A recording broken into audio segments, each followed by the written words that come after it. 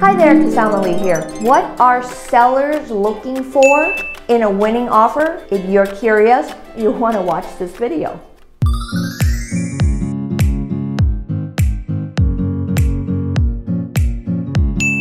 The market is still fiercely competitive.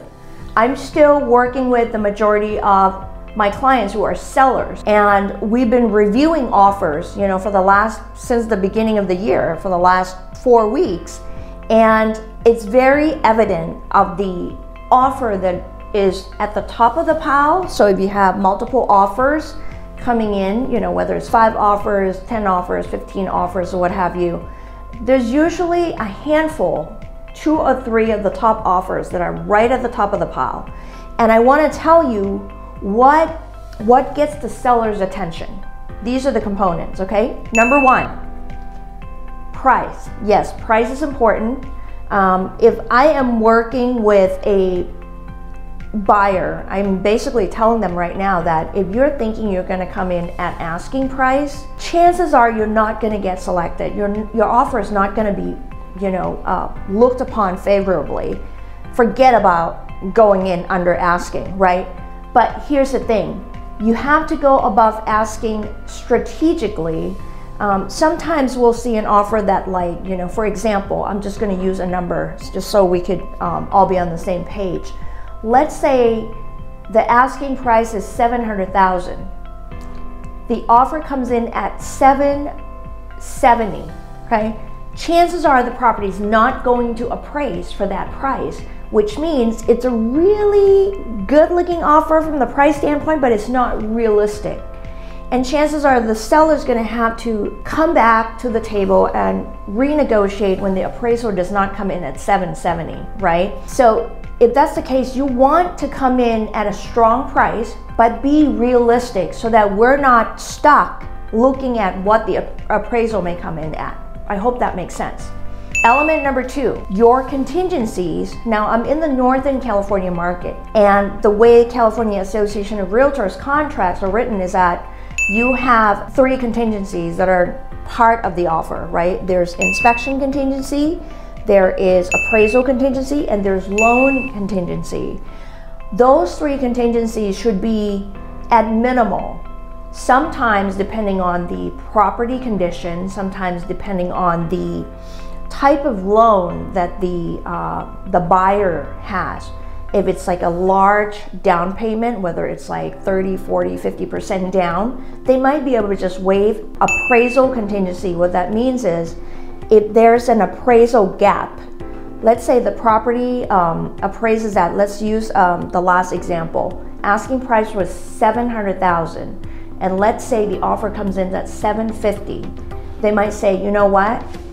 We're going to waive appraisal contingency. What that means is no matter where it appraises at, we are going to bridge the difference. We're going to make up the difference. So let's say the property appraises at $740,000. So there's a difference between $750,000 and $740,000. The buyer is saying, I am waiving appraisal contingency, and if it doesn't appraise to $750,000, I will pay the difference, and it'll be the $10,000 because they already have a lot of money down. So that's the appraisal contingency that you could waive. The other contingency is the inspection contingency.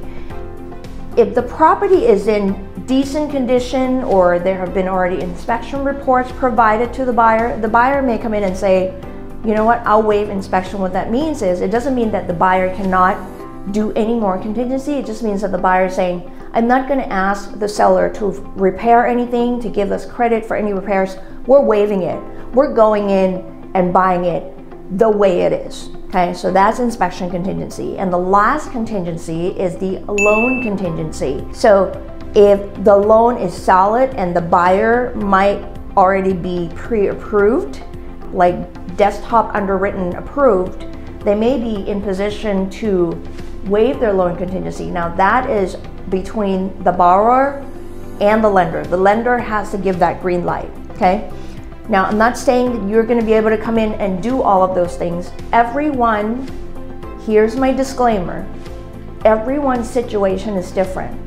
I am merely sharing with you what type of offers really stand out at the top when we have multiple offer situation. When I'm sitting on the side of the seller reviewing offers before I present everything to my client who's the seller, I rank them based on all of those elements. Having said all of this, if you are in this fiercely competitive market and you're trying to get your offer accepted, first of all, talk to your real estate agent. They probably are going to be able to give you some expert suggestions and insight on how to beef up your offer so that your offer would have to stand out, okay? And second of all, you got to look at the type of loan that you have to see if your loan can really financially support the type of offer terms that you're submitting. That is how your offer might be the winning offer. If you want to learn more about the appraisal contingency, you want to take a moment and watch this video. Thanks for watching.